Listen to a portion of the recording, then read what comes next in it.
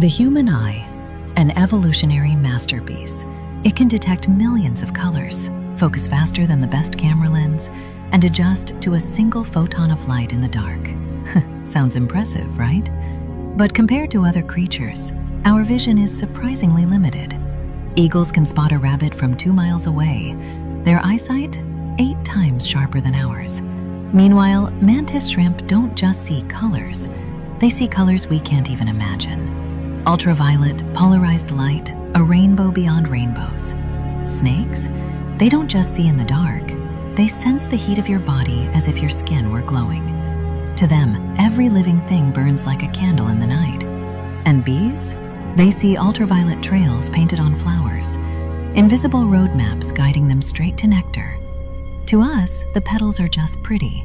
To them, they're neon arrows pointing to survival. Even cats. Their eyes reflect more light, letting them hunt in near total darkness. That little glint you see in the night? It's a mirror built for predators.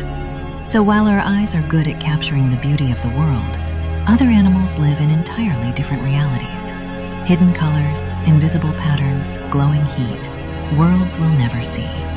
And that raises the question, do we really see the world as it is, or just the tiny slice our biology allows?